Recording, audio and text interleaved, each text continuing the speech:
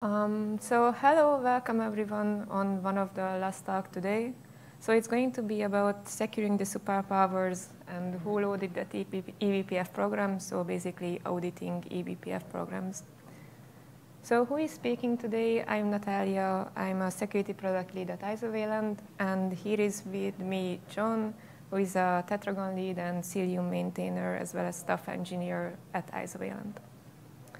So I wanted to start with a background and the motivation to this talk first. And as you already know, like eBPF is on the rise or already rose. It became one of the leading Linux kernel technology today. So more and more projects are using it under the hood for different use cases, for example, networking, observability, and security. So this is just a small subset of projects that are using eBPF, but this would give you a glimpse of what can be done in different areas. So for example, in networking, it can be used for high performance and load balancing in modern data centers, as well as in cloud-native environments. So one good example is Tetragon, which is a high-performance load balancing from Facebook that they created to replace IPVS. This is another software-based load balancing solution. So they switched actually to eBPF and saw a massive performance increase. This is actually open source, so you can actually go to the GitHub repository and check it out. It's Facebook specific, but good for other Linux-based software infrastructure systems as well. So we have Cilium, which is providing networking, load balancing, security for Kubernetes services. On the observability side in the middle, we have BCC and BPF trace. So these are for application profiling and tracing. So for example, understanding what my application is doing, why my application is not behaving the way we expect. For example, how many block IO calls it's using, and so on. We have Hubble, which is the visibility component of Cilium. And it can be used, for example, for network policy troubleshooting, auditing. So for example, which network flows are denied by which network policy, what is the source pod, and so on. And then for security, so we will deep dive into these use cases later, but we have Tetragon and Falco, which is applying BPF for container runtime security. So inspecting kernel functions, system calls, and figuring out if a malicious behavior has happened. We can also implement, for example, least privilege policies, and then we can create profiles based on the observed events. And then we should say, like, these are only the allowed events by that source pod, and then we should prevent everything else. We can also use BPF for preventative security, so terminate any kernel functions or system calls inside the kernel, instead of having like a user space agent observing it. So for example, these are two security use cases that we can do. One is data exfiltration, so a security team can observe a Kubernetes namespace and figure out like which pods were the most outbound talkers in the last hour. Is it expected? Who sent out the most traffic? Can it be data exfiltration? And we can also do like file integrity monitoring, so which pods or workloads open sensitive files, with which binaries, who was root, and is it even expected? We can also do capability and namespace access monitoring.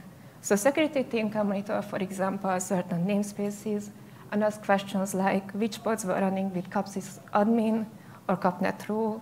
Do we expect this? Which pods had, for example, host speed or network namespace access? Do we even expect this? How long, who started this pod, and so on.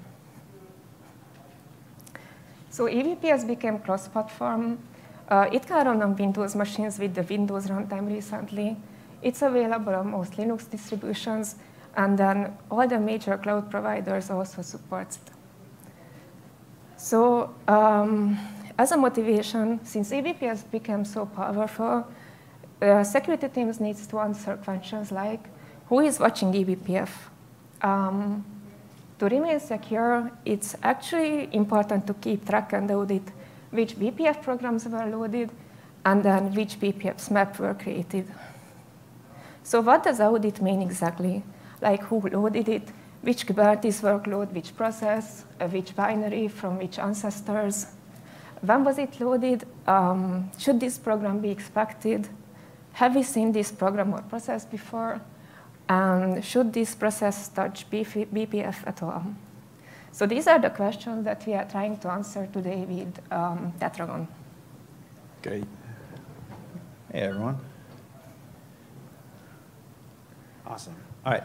So first, I wanted to talk about Tetragon. So that's our tool, right? And we saw some of the use cases that it solves, and we saw some of the dashboards that you can create. And so I'm going to kind of talk a little bit about the architecture here from this, this cartoon, but at least it gives you the big kind of bullet points. And then from there, we can dive into how we address the BPF monitoring piece of it, that specific part that the talk is going to focus on. So first, what is Tetragon? It's our security observability and runtime enforcement. What this means is you take BPF, you hook the Linux kernel, and you can hook all of these locations, right? You have the TCP IP stack, you can hook system calls, process execution, file systems. You get all of your C groups and namespace monitoring, right? And what Tetragon can do inside Kubernetes, since we're at the CNCF here, is you can take all of that kernel level data and put on top of it the Kubernetes metadata and get something that operators and people that monitor and manage Kubernetes environments can make some sense of, right? Because if you didn't do this and you just said, okay, I'm going to put a BPF probe here, maybe I'm running BPF trace or I'm running BCC tools, if you're familiar with that. These are kind of low-level BPF things. What you would really just get out of your system then is, PID, name a random PID, launch some file, FD3, and by the way, it's in some random C group on some random node in your system, right? And so what you really want to do is up-level all of that, and that's what Tetragon is really good at doing, taking this low-level data so you can monitor all your files, monitor all your execution, create a nice execution trace for anywhere in your cluster, along with timestamps into a data stream, right? So now you can analyze all of that data, right? You can ask questions like, what executed 3 days ago on this system, and what programs did it run, what files did it open, who did it connect to? This question. You might even ask, what are the DNS entries for those IP addresses that I saw these connects for? And what's really interesting for today, what BPF programs did it launch, right? Because that's what we want to answer. So when we talk about BPF, the next thing we want to talk about is what is a BPF program, right? So typically, I think of an application program, you're thinking of a set of like an executable, something that you launch. But BPF is slightly different. For one, it runs in the kernel. That's also interesting. But what is kind of interesting from the question of what's running is that BPF is not just a set of instructions. There's an entire runtime around it. So you can think of it as a set of instructions plus all this other stuff. And the other stuff here include core. What core does is when you load your BPF program, it's actually a runtime rewriting kind of framework. And so it takes the program, it loads it in. You're going to replace a bunch of the instructions with kernel specifics. So if you think about, I want to read a structure, a field in a structure, maybe the PID of a task or something. And when you do that, that PID location in that structure, you're going to say read the task struct and then read the offset into that task struct is not the same across all the kernels. So what it will do when you load your program, what the core infrastructure does is rewrite those instructions so that they actually read what you're interested in. So for one, that's interesting because now your set of instructions that you downloaded onto your program is not the same instructions that you actually run, okay? Just one kind of point on why your BPF program is sort of different than just a set of instructions. In addition, you have a bunch of maps. So the maps are the piece between BPF, between the kernel and user space that communicate between the different programs. So your kernel piece might write to that BPF map, but also multiple user space applications might write to that map, or multiple kernel pieces might write to that space. So if you think about it, it's almost like a message bus between different programs and applications. It can be memory mapped, for example. So that influences what map that program is attached to will influence kind of what the system is doing. And then, there's what are you connected to, what type of program you are, and so on. And all that together, in my mind, is actually what you want to monitor. You want to monitor that bundle of BPF stuff. Because if you imagine a BPF program that's connected to the wrong map is going to be buggy or worse, malicious. A BPF program that's attached to the wrong function isn't going to work either in the way you expect. So you really want to get that full profile. This is a diagram that Brendan Gregg made, and then we modified it slightly. Daniel Borkman, one of my colleagues, also modified it. And what it shows is that flow graph of what loading a BPF program involves. And so on the right side, you see the application side. What is the BPF application? Or sorry. Yeah, left side, you see the BPF application.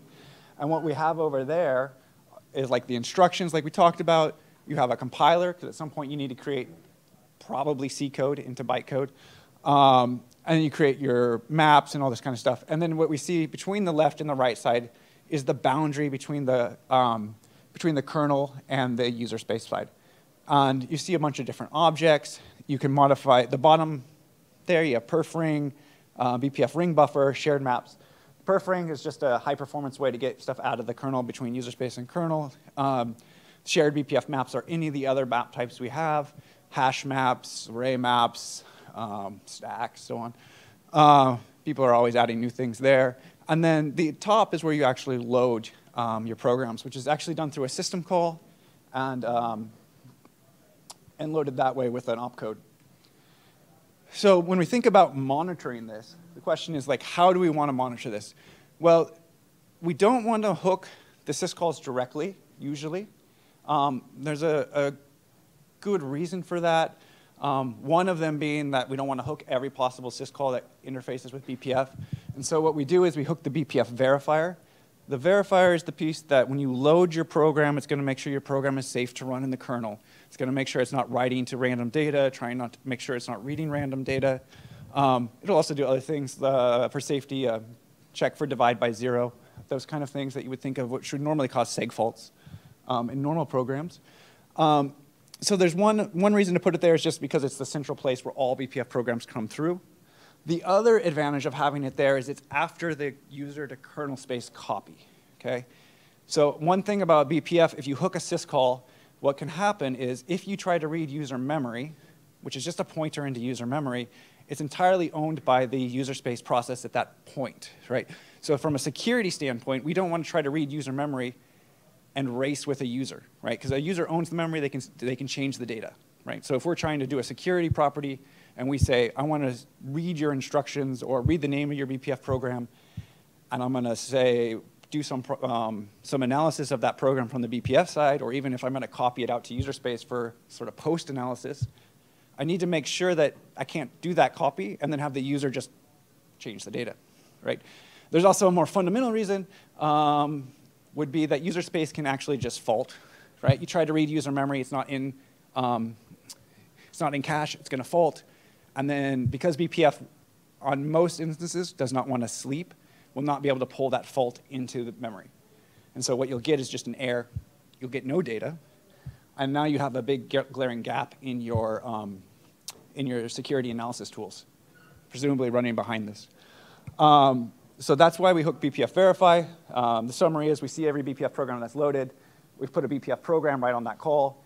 Anytime you load something, we'll get a call back, and then I'll talk in the next couple slides what we do with that call back. And then we also hook these other entries. You have to be a little bit careful for the syscall reason. They're actually done on the other side of the copy inside those syscalls. So they're not technically syscalls, but in this box, we just show them on the edge there. And those are for all your maps. And the important thing is, if you look at that dotted line, everything that's going from the user space to kernel space, going across that dotted line, can't get to the core networking part in this example, but we have other slides that show kind of K-probes and other things. Can't get to the far right without going from one of our red boxes from left to right. Yeah? What is the significance of the text in red? Oh, okay, so the text in red is where we're going to put hooks, BPF hooks, to capture the BPF loads.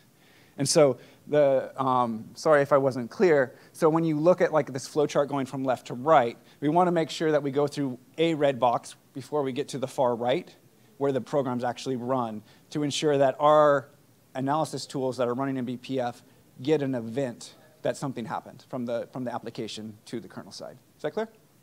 Great. Perfect. Thanks. Sorry about that if I didn't say that up front.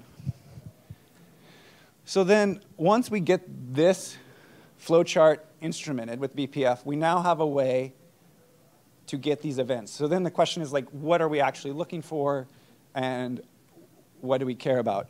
So the first case in our kind of cartoon picture here is the good case, where you have some application, I call it Alice here. That application probably has a hash associated with it. That's like a SHA-256 for the executable. I called it foo here, but usually it's 256, a SHA-256 or 512 or whatever you set up your system for. And then it has a program and some maps. So alice.o is the BPF executable here, and then I call it map A and map B are those two maps that let you push data between kernel and user space. What that application is then going to do is call that sysBPF call. That's the system call to load a BPF program. If you go back a slide to this, what that's going to do is cause that BPF loader block in the middle, top middle there, to call the BPF verifier with that alice.o, which is then going to trigger our event system so that we get a notification that a program has actually been loaded. Okay? And then on the bottom here, as I put what our system spits out as that event, we see that event, we say there's a BPF load happened. This is annotated with the Kubernetes namespace. So we put the Kubernetes namespace there, BPF NS, the pod, Alice in this case, along with the application that loaded it, sbin Alice. We can put the SHA-256 there if you have the system set up for it. We gave a talk at KubeCon about that, so I won't go into details there. We give you the program type, which will tell you what kind of program it was. If you're familiar with BPF, there's K-probes, and there's networking hooks, and there's security hooks, and all this kind of stuff, so you kind of want to know that as well. And then we give you some details about the instruction set that was loaded. They have a name, Alice function here, instruction count. And because the BPF program now has access to the entire BPF op as it's being loaded, we can arbitrate other data there as well. For pretty printing, pick some things that we think are as interesting, but we actually have access to the entire BPF instruction. So you can do things like copy that program out so that you have a copy of every BPF program that was loaded. They can be kind of large, 4K instructions, but one page loading BPF programs is usually not something that you're doing very frequently, so doing a copy of 4K bytes is usually negligible, but it depends on what your use case actually is. So this is the good case. Program gets loaded, events happen. Nice pretty printing of the auditing flow. So let's just explode our example slightly. Let's check my time. Explode our example slightly, and we'll add Eve and Bob here. And of course, they have their SHAs. I think we called it bad and bar there. So the next question is, what happens if Eve tries to load something and we don't expect Eve to load something, right? Well, just like before, since the tooling doesn't care, right, it's going to give you the event for the two. But what's actually a little bit extra interesting about this is I think you would make the argument that if Eve is running in its own pod, you probably should have never gave it cat BPF if it wasn't meant to load BPF programs, right? Like basic capabilities here for pods. But what's extra interesting about this is even if this Eve happens to be running in Alice, which you gave cat BPF because you needed Alice to load a BPF program, you still get the audit. So if for some reason something inside your pod is loading BPF programs besides what you expect to, you'll get an audit record for it. And the next interesting thing is with Tetragon, we have enforcement, and which allows you to say match on binaries or SHA-256s if you want. It's easier to look at program names than SHA names. What you can say is, if I see this call and it's not Alice, stop it from happening, right? So even if they're in the same pod, so you need to have cat BPF, but you know exactly what program should be loading BPF programs, you can encode that into your policy. That's a CRD in Tetragon world. And then what happens is, if anything else inside that pod tries to load the program, a BPF program, we'll block it outright. An extra layer of kind of protection from things trying to load BPF programs for you. And of course, like I mentioned, you could also use SHAs, but that's a different talk. It requires a little bit of extra setup. So the next question would be, what happens if you have a file system problem where since maps inside of BPF are usually file descriptors, well, they're always file descriptors. Sometimes those file descriptors are penned into a file system. And so you might say, well, Eve tries to access a file from Alice. And this could be like a policy file. It might have sensitive data in it and so on. Well, your first layer of defense should be, well, don't let Eve actually access the file. Maintain your mounts. But if you can't do that for some other reason, Tetragon can also monitor file access. So you'll be able to see which BPF programs access which files. Those files are to maps. So you can see Eve is accessing map B there. And again, you can enforce, or you can just create an audit trail for it.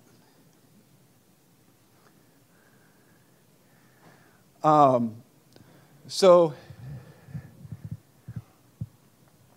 this is so that if this is the other discussion we're talking about, Bob loading BPF, and I'll just skip this one, I think, for now. So in summary, what we've covered then is Alice is the good case. Alice loads a program. We get a nice audit log for it. Eve is the malicious program, or at least erroneous program, tries to load something, gets blocked, even when it's in the same pod, because we built this policy. And then we have the file monitoring. So there is one case that I wanted to call out that we're working on inside the BPF Foundation, and there's kind of a working group around this if you're interested, is what you can say, well, what if Alice, or Bob in this case, is allowed to load BPF programs, but they load a different BPF program than they are supposed to? Meaning, you launched Bob, you did some integrity check to make sure it has the right SHA.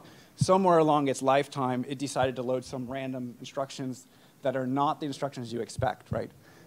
Which it's allowed to do, but these are perhaps instructions you didn't want it to load, like a malicious program because maybe Bob has been compromised somehow. So there's a couple things you can do. One thing we've suggested is if you just keep a log of all these programs as they're loaded, copy the instructions out, at least you'll know what programs are loaded, and you can kind of post analysis and say, this application is loading this BPF program. It's not the one I expect. It's a new one. I've never seen this one before. Please fire an alert off to my alerting tools. There's a working group also going on about how to get the right, how to put a SHA on that BPF program itself. And this is actually more difficult than it may sound on the surface, because if you go back to when I talked about the core, that application is not static. It's being rewritten by the runtime. So if you were to just take a SHA of the program up front, it wouldn't match what the SHA was after the program's been rewritten to load on your kernel. So what we're doing is trying to get the kernel to do a lot of these rewrites and have sort of a consistent SHA before and after the modifications. Find me afterwards if you want to talk about it. It's really quite interesting, but it's a kind of a work in progress. I don't think anyone has it fully deployed yet, although some of the newer kernels can support most of the base functionality for that. And I think in summary, like we said, Alice is good to load. We get an audit. We can block Eve. We can watch the files. And then we got a plan, at least to audit the kind of erroneous program loading bad instructions. And then in the future, we'll have a full solution for signing the BPF programs. Yeah, so in the last 10 minutes, 5-10 minutes, I will just show you like a quick demo, like how could we actually do it with Tetragon. So how we will do it, we will introduce a test environment, apply a security policy, which would actually observe BPF program loads and then map creations. And then we will have like a simple use case just from like a test pod. It's called BPF Droid. And then the last one will be, we will actually see like what kind of BPF programs Cilium loads, and then what kind of BPF map Cilium creates during its boot up. So how the test environment looks like, it's going to be a one-node GK cluster. We are going to have Tetragon deployed on it as a daemon set. And then we will apply a security policy, which would generate events during BPF program loads, and then BPF map creation. So for example, if you would have like a multiple node cluster, then you would deploy Tetragon on each node as well, and then you would use a gRPC collector to observe actually all these events. So this is how actually the policy would look like. We are going to observe like 3 main kernel functions, BPF check. So this is when the verifier actually checks the program before loading it. we have security perf event unlock. So this is actually creating a map to transfer events between user space and the kernel. And then the last one is security BPF map unlock. This is basically when we create a BPF map. So we have a simple pod, and then what it's doing, it's actually loading a BPF program, Seattle BPF prog, and then via BPF tool, and then it's going to sleep for 30 seconds, and then it's going to create a map, a Tetragon BPF map with hash type, and then it's going to sleep for 30 seconds as well. And then this is actually how the events look like. So we extract it as JSON events, and this is just a CLI like pretty printing it. And then basically in the first row, we can see that the BPF tool prog load process started. We can see the Kubernetes namespace, and then the pod. We can see Washington namespace and the Seattle BPF Droid pod. And then on the third row, we can actually see like that our program was loaded. We can see the function name, the amazing function, and then the instructions. And then a couple of rows later, we can actually see like when the map was created. So we can see like it's Tetragon BPF. We can see the key and values.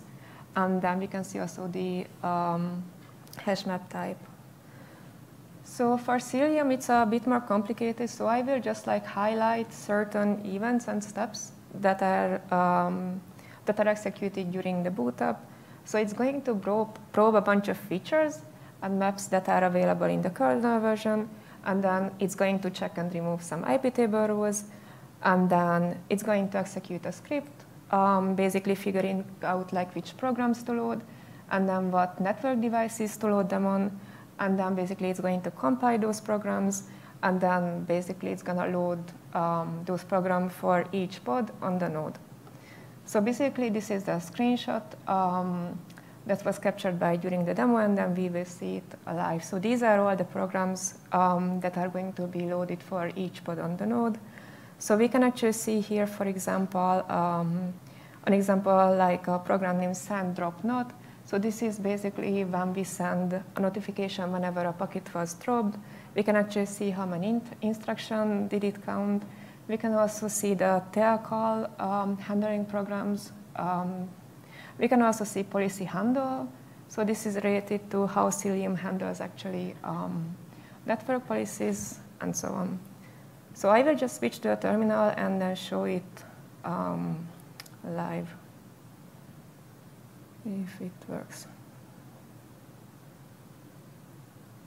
All right.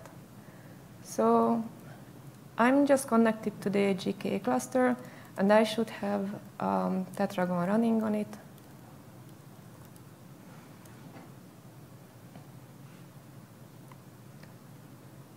All right, here we go. So let me just start to observe the events related to the BPF trade, the test pod first, and then after I will show the Cilium use case as well.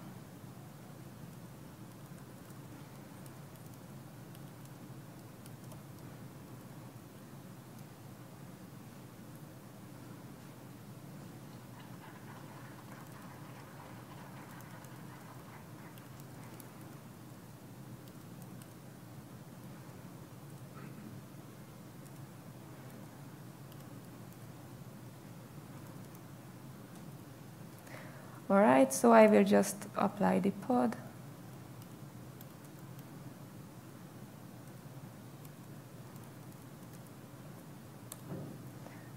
And then once it gets created, we should see some events as well. All right, so basically we will see like the BPF tool prog load.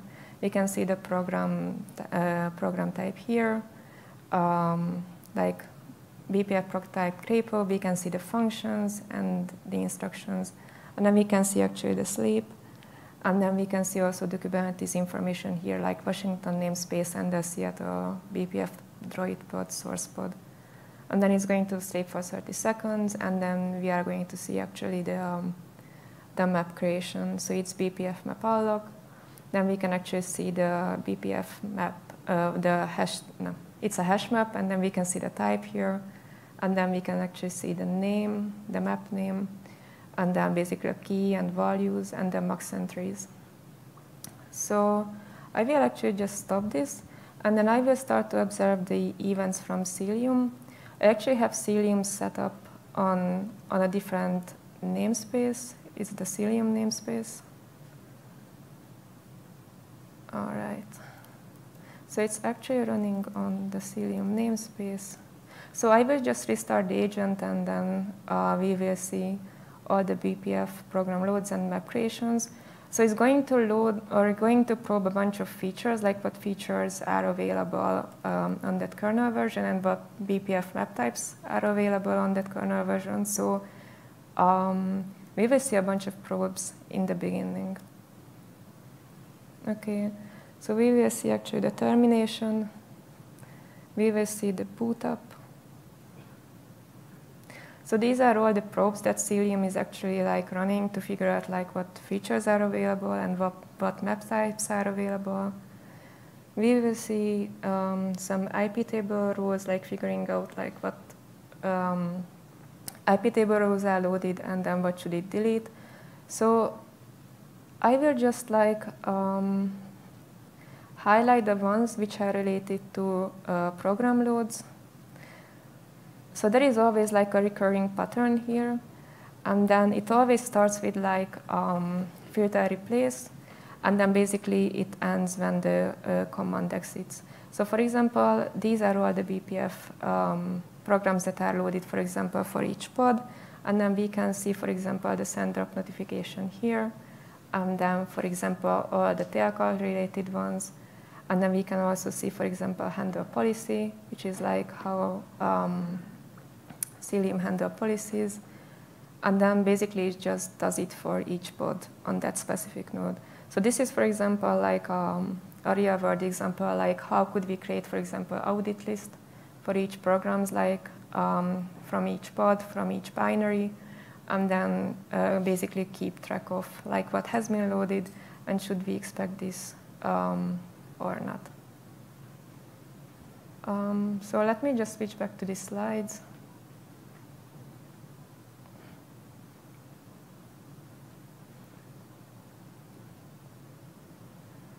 Oops.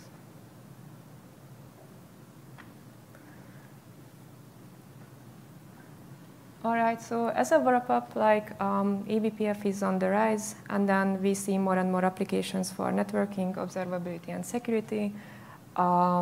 It's basically cross-platform, and then what is important to keep track and audit, like who is watching eBPF, like which programs and maps were created by who and when, and then basically we saw an implementation on how Tetragon could do it. So a bit more on like how to contribute.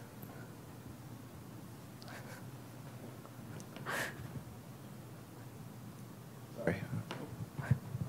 There we go. How to contribute? Yeah. So join the Slack channel. Come to the GitHub page, and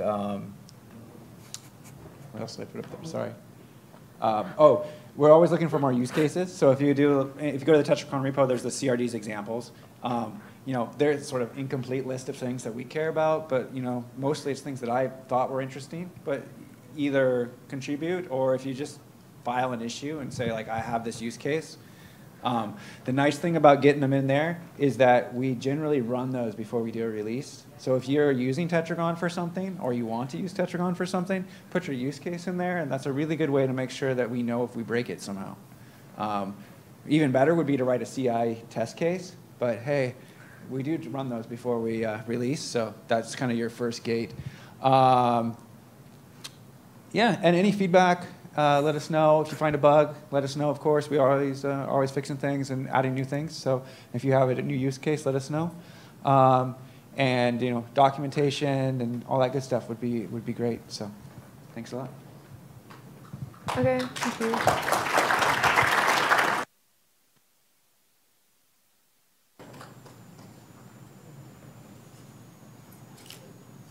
Any questions, right? We have a few minutes for questions, if anybody's got anything. If not, yeah. Yeah, go ahead. I'm curious, does Tetragon currently make any use of BPF LSM to grab blue box stuff? And how does that work?